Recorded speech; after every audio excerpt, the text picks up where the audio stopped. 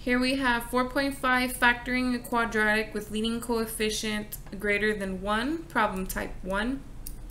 So this is where we now have a number in the front.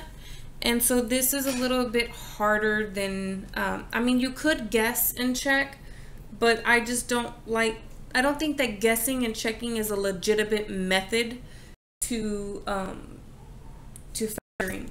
So I don't ever guess and check and tell someone to execute the problem that way.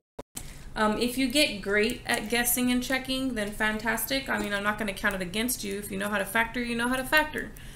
But for those of us that can't just look at that and know what the answer is, like eventually, once you get really good at factoring, you would know that that's going to be the answer. Okay, so you could eventually get there. Okay, eventually. It's not going to happen right away, and especially if you're not used to factoring these guys, it's not going to happen that fast. Okay, so what you need to do is you need to do what we call the AC method. So you think of this is A, this is B, and this is C. So what I'm going to do is I'm going to take A times C. And what is 3 times a negative 7? That's negative 21. I want to figure out what multiplies to give me 21, but adds to give me the middle term B, which is negative 4. So this is AC, A times C, and this guy is B. So I am using everybody, okay? So then when you go over here to do the list of 21, it's 1 times 21, 2 times, nope, not 2, 3 times 7, 4 won't go in evenly, 5 won't go in evenly, 6 won't go in evenly, and 7's already on the list. So that's it. I only have 4 options, or 2 groups, right? Which one of these will subtract to give me 4? That's going to be 3 and 7. So, but I need to get a negative 4 when I add these together, which means this guy's gonna have to be negative. And then if that's negative, it needs to be the same up top. And so double check. Is 3 times negative 7 equal to negative 21? Yes. Is 3 plus negative 7 equal to negative 4? Yes. So these are the 2 numbers that I'm going to need to be able to factor this problem out. Okay?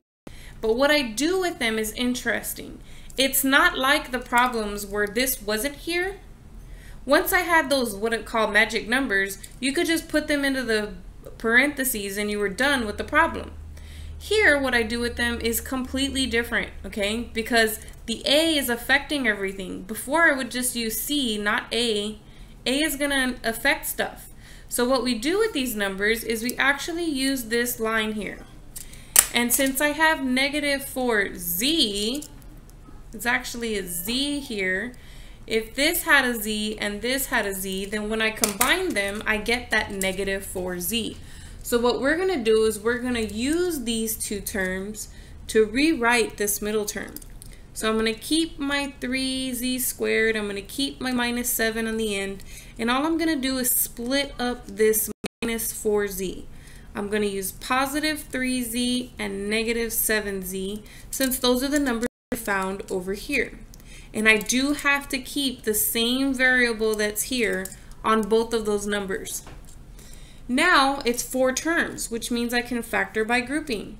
So this side has a 3 and a Z in common. And when I factor that out, I end up with 1 Z left and a 1. Here I'm going to bring down the minus sign. I can factor out a 7 from those 2 terms. And when I divide by a negative 7, I get a positive Z. When I divide that by a negative 7, I get a positive 1. They do have the Z plus 1 in common. And if I factored that out, I'd have 3Z minus 7 left over. Now notice that this factorization is equivalent to this factorization. The only difference is the order of the factors. And it doesn't matter whether you do 2 times 3 or 3 times 2, both of these will equal 6. Okay? So it doesn't matter what order my factors are in, as long as that factor is the exact same as this one, and this factor is the exact same as this one, they're both correct. Okay, so it doesn't matter which one you type into Alex will accept both.